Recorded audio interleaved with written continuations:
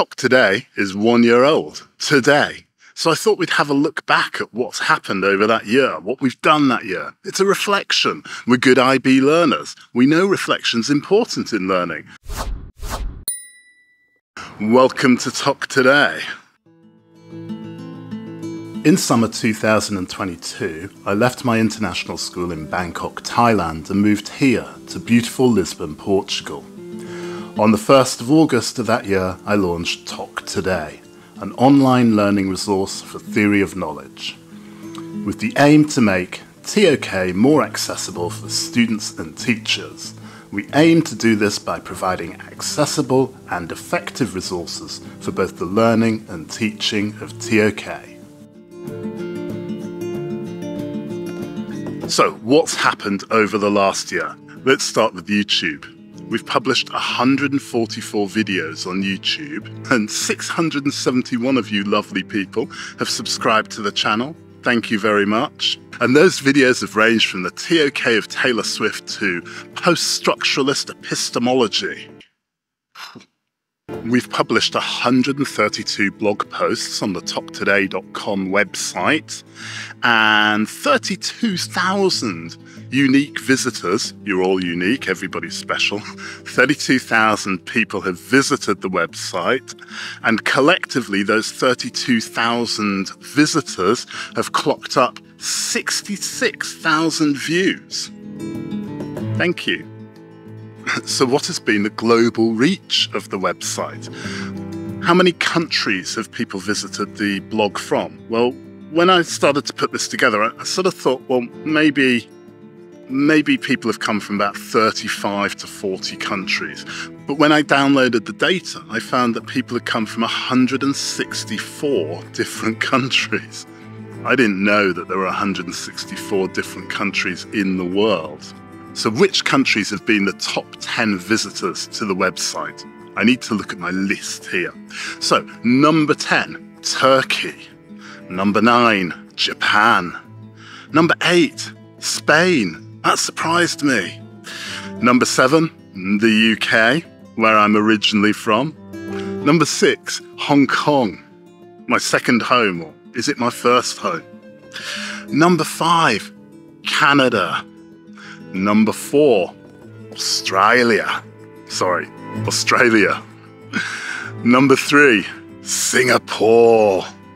Number 2, the United States. And number 1, most visiting the TokToday.com website is India.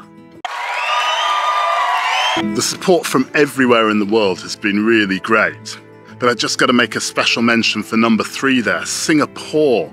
It may be a small country, but Singaporeans, you're big supporters of the TokToday website, so thank you, Singapore. We've published 36 ebooks on the TokToday.com website. 36! This time last year I hadn't published any books on the TokToday website. 36. And those books have been picked up by 500 people around the world, coming from 62 different countries. Thank you to everybody who's picked up a TokToday.com ebook. And I've personally worked with about 50 students this year in online coaching, and they've come from all 6 of the 7 continents. I'm still looking for my first student from Antarctica. It's been really wonderful working with those 50 students, and guys, I'm really rooting for you. Stay in touch. So that's the numbers, but what about the other learning, the qualitative learning from this year on TOKtoday.com? Well, first of all, I've got to think about all of the wonderful people that I've met during the year. I've got to make a special mention for my friends in Australia. They were the first people to get in touch and to start supporting the website. And they got in touch back in September when I was having a particularly difficult time and I had to go back to the UK. And people in Australia got in touch to get help with a TOK exhibition. And they really picked me up when I was in a pretty low place. And you really gave me the confidence that this thing could work and I could reach out and do TOK teaching around the world. So thank you so much to my friends in Australia, still supporting the website. It's very much appreciated from the heart.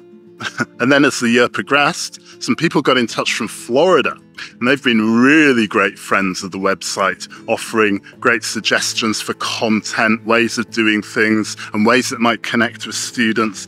The support from our friends in Florida, really very much appreciated. I won't mention names here, people in Australia, people in Florida. It's not really my place to do that, but you guys, you know who you are, and you know that I really appreciate all the support that you've been giving me. Thank you.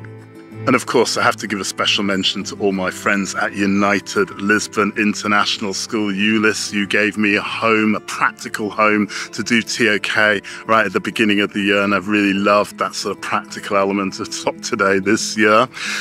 Tok Group 11.3, I said I'd give you a shout out. I will, and yes, you can have a break, but be back in 5 minutes.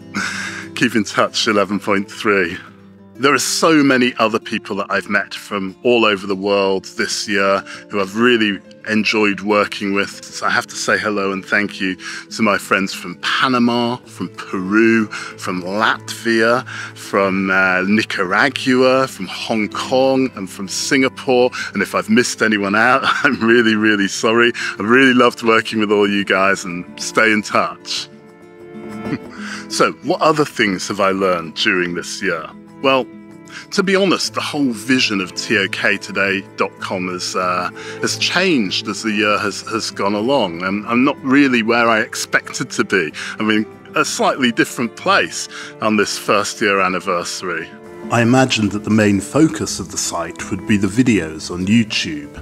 But it's turned out that the website gets far more attention and visits than YouTube. YouTube has been a lot more difficult than I expected.